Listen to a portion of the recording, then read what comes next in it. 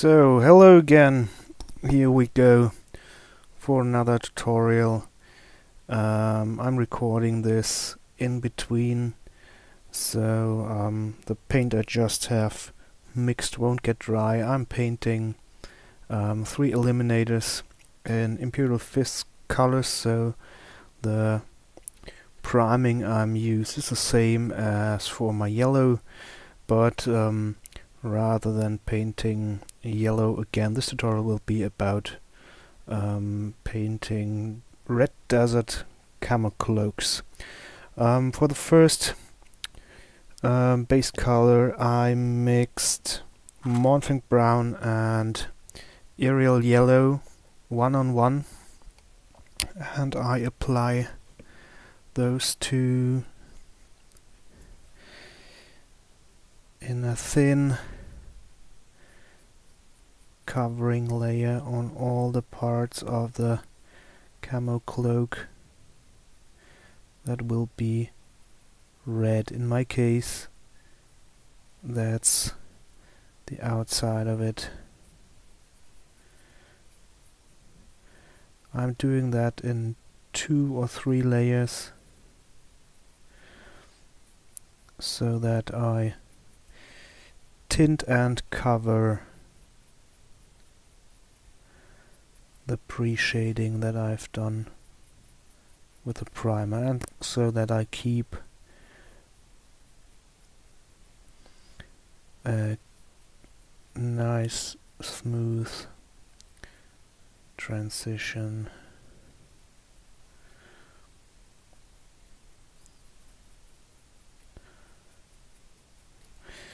Leaving some bright spots on top where color would be lightest.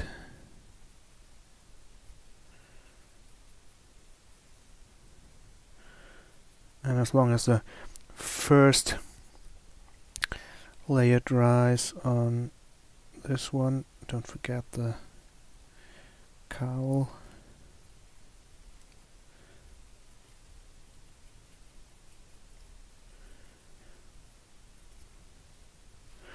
I will do the second one, then return to the first, add a second layer of the base color. Going back for the second layer, I focus on giving a bit more depth to the parts that lie a bit more in shadow, and to make sure that all the areas are covered in that rust red.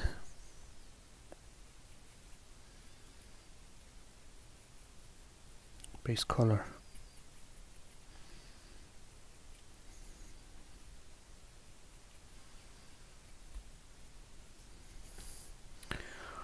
That should be enough. So our secondary colors will be Bookman's Glow and Scorch Brown. Not sure what the new equivalent for Scorch Brown is. You might have to check some paint reference charts, or just go for a dark brown. It's not dried bark, it's a bit lighter, but dried bark could work as well. So what I do now is simply draw those grizzly lines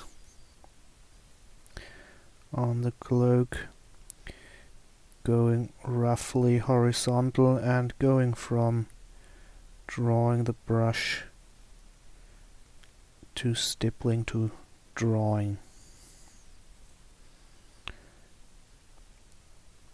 Points like here I'll try to follow the flow of the cloak.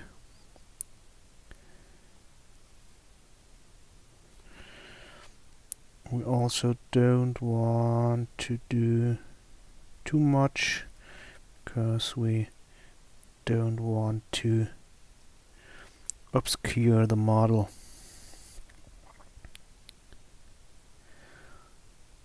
Camouflage, of course, or the sense of the camouflage would be exactly that, but as we want to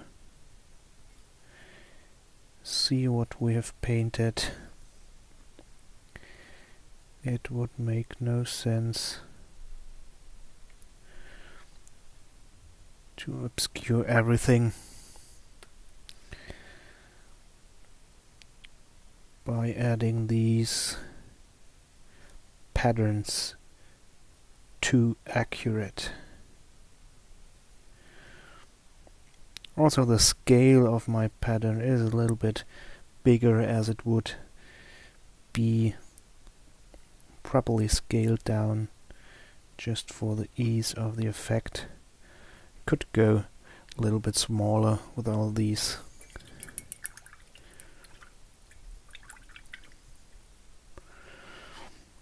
Next step will be painting smaller dotted lines on top of these with the Bookman's Glow. Let's see where I have the appropriate brush for that.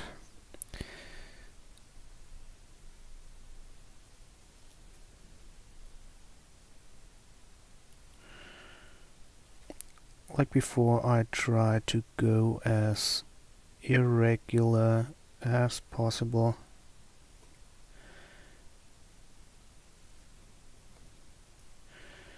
To create a nice pattern. Don't overpaint too much of the dark brown and don't go too far outside.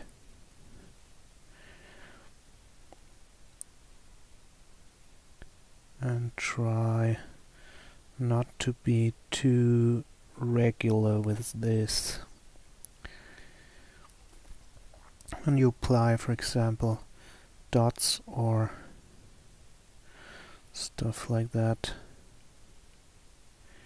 to camo cloak, it's all too easy to fall into geometric patterning.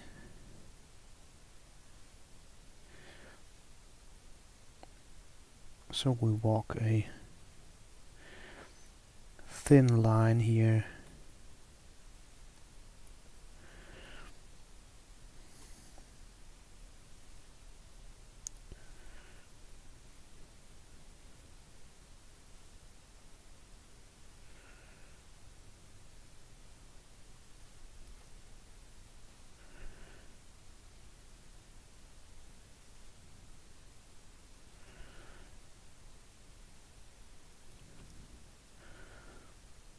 You might want to give some areas a second go to differentiate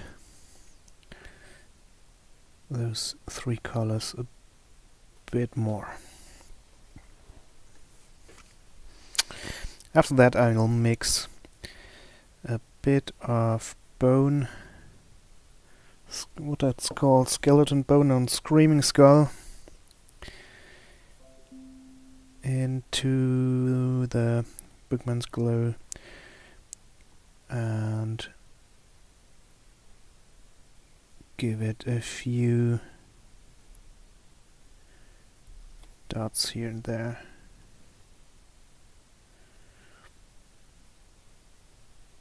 Not too much.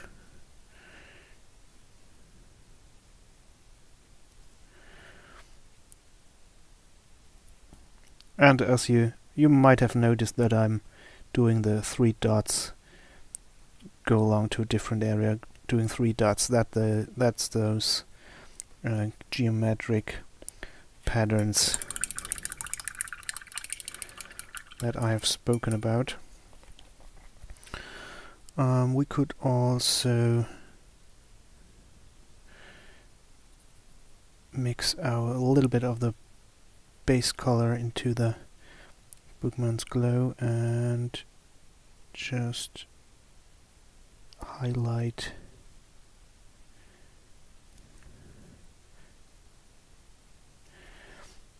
the most prominent folds.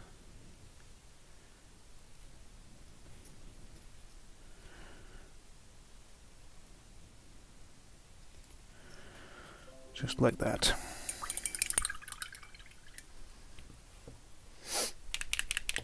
Next is Skaven Blight Dinge for some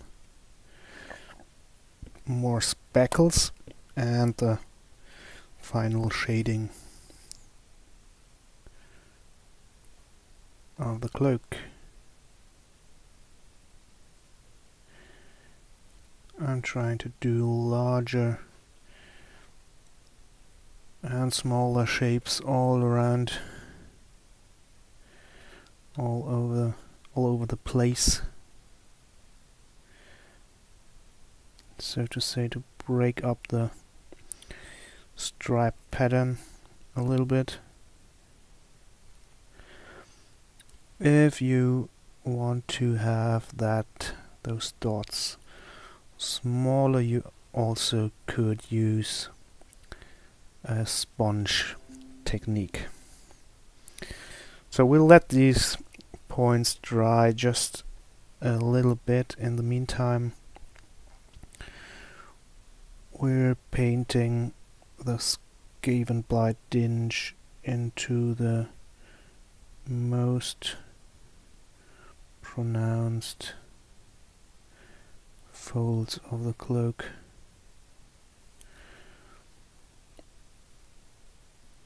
And glazing from down up to where the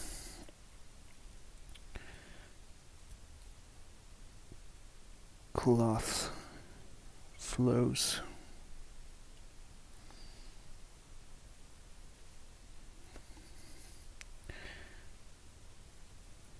So that right next to our highlight, we want the darkest spot of grey. Then we'll get a nice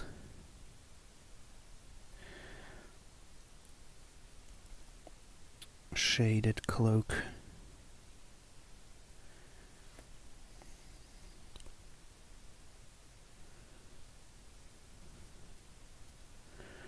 We won't use washes on this one because I am rather fond of how it looks at the moment. And the washes would pull in the wrong places nonetheless.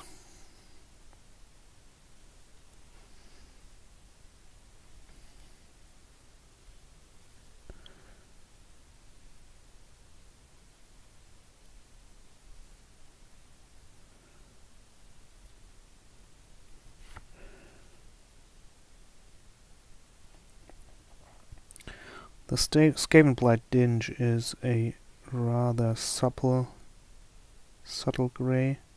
Subtle. So you will only be able to see the full effect when it's totally dry. So rather than giving these areas one thick layer, do it in 2 or 3 thin layers until you get the desired effect. That's it. We might get that cloak an overall dry brush together with the rest of the model when all the weathering is done, and of course around those parts where the Martian iron earth will later be added, there will also be a blending with that color, so the cloak goes along smoothly with the base colors, or the colors of the base in that case. I hope this tutorial helped you. You can of course paint you can paint this pattern in totally different colors. Here, experiment a bit, think of the environment you want to put your miniatures in, and then choose the colors accordingly. Stay tuned, be excellent to each other. Thanks for watching.